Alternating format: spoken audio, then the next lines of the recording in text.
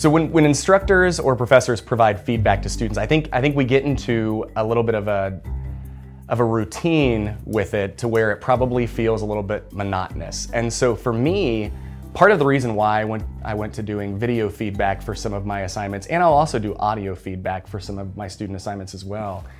is in part selfishly because I kind of sat there and went, I don't know if I can write this same comment on a rubric again. And it always felt to me like I was a little too impersonal in terms of the text-based responses that I was providing back for students. So for me, it was a time wash, like it was relatively similar in terms of the amount of time it took me to record a 1-minute video,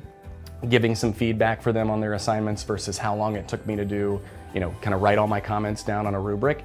But students loved it, and I think they appreciated seeing my face, hearing from me, knowing that I'm not a robot, that I'm a human, that rapport, that relationship, students knowing that you're their advocate, you're for them, and that you're present and that you're there speaks volumes. So it's worth it to me to kind of step back and go, okay, I might not be perfect on camera during this feedback, but my students are gonna look at me and go, wow, he's taking time to record himself, to provide some personalized feedback for me.